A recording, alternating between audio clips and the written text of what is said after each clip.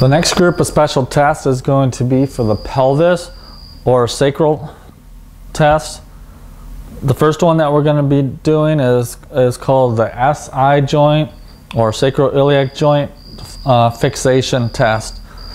For this one, what we're going to do is we're going to have the patient stand with the SI joint exposed. The athletic trainer or therapist is going to stand behind the patient with both thumbs on the PSIS, and then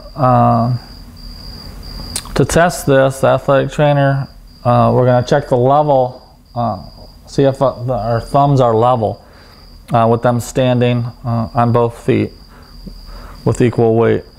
If the two thumbs or PSIS are not equal, then there's a fixation on one side or the other side.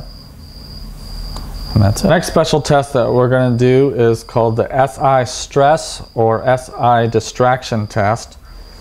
For this one, we're going to have the patient is going to be supine, and the athletic trainer or therapist is going to stand lateral to the patient, and the athletic trainer or therapist is going to cross their arms in this position so that the heel of the hands or the palm of the hands are on the ASIS for each joint.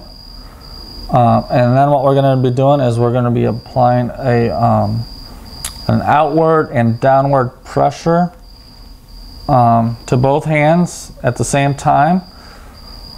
And what we're looking for is unilateral pain would be a positive test, or for an SI joint it could also be positive for a gluteal injury or a leg injury.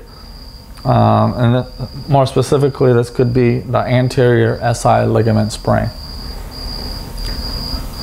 The next special test that we're going to do is called the SI stress or compression test. And for this one, again, we're going to have the person can be supine. And what we're going to do for this one is we're going to put the heel of our hands on the outside of the hips on top of the iliac crest, and then again we're going to be pushing downward in this direction, and we're going to be pushing downward, inward, and downward. And what we're looking, a positive test for this one would be a unilateral pain in the SI joint or gluteal or leg area. This would be an indication for a posterior SI ligament sprain. So next special test that we're going to do for the pelvis is going to be the long sit test.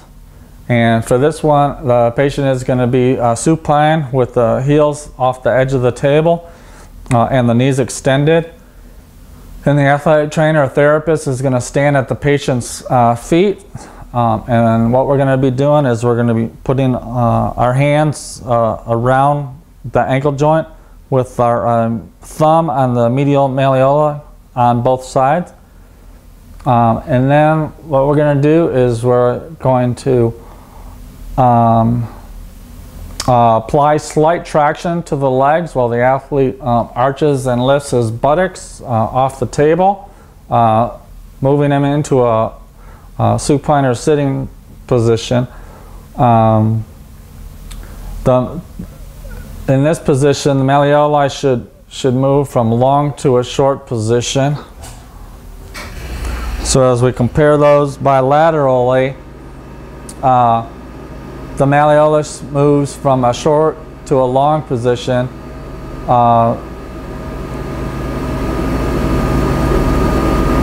This would be an indication for a posterior rotation of the ilium on the sacrum.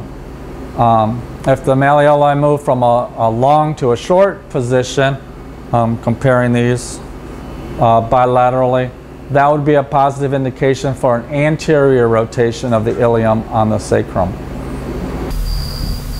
The next special test that we're going to be doing is called the Gaenslen test. For this one, we're going to ask the patient to lie on the good side, on the bottom, with the close to the side of the table. His back is going to be to the athletic trainer or therapist. And then what he's going to be doing, he's going to bring the good knee to his chest. The bottom knee he's going to be bringing to his chest. And while he's doing that, the athletic trainer therapist is going to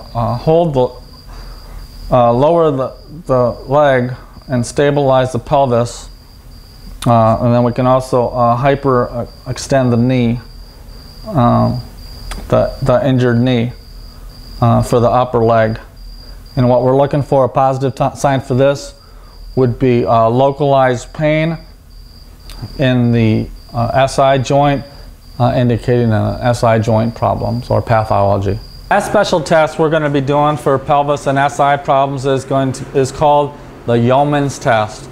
For this one, we're going to ask the patient to be in a prone position with both legs extended off the table. An athletic trainer is going to stand lateral to the patient, and both legs are going to be extended. And what the athletic trainer is going to do is going to cup the distal thigh and the distal leg, okay, and bring it up into hyperextension, and then we're going to passively flex the knee to 90 degrees. Okay, I'll leave that one over. I think, yeah, we're gonna have to start, I think at 0 and then bring them to 90. Okay, take 2. The next special test we're gonna do is called the Yeomans Test. For this one, the patient is gonna be in a prone position with both legs extended. The athletic trainer is going to be standing lateral to the patient.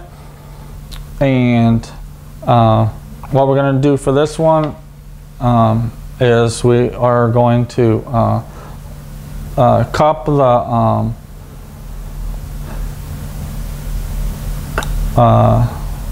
leg, bring it up into 90 degrees of flexion, and then we're also going to hyperextend the hip a little bit, and then we're going to passively put them to 90 degrees while simultaneously extending the affected hip like this.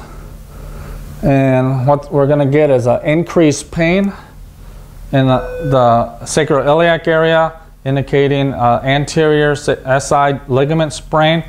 They may also have pain in the thigh. This would be an indication for a hip flexor, thigh muscle, or femur nerve tension injuries. The next special test that we're going to be doing is called the Gillett Test, and this is similar to the SI fixation test. For this one, the patient is going to be standing with the athletic trainer or therapist standing up posterior to the patient, and again, using our thumbs, we're going to palpate the PSIS on both sides bilaterally and maintain this. And then what we're going to do is we're going to ask the patient to flex his hip on the affected side, bringing his knee to the chest. Okay, and then a positive test would be the PSIS on the unilateral side. You can go ahead and bring it down. The PSIS on the ipsilateral side of the knee flex does not move or moves minimally. This would be an indication for PSIS on the side of flexed hip should move slightly anterior during hip action. That's it.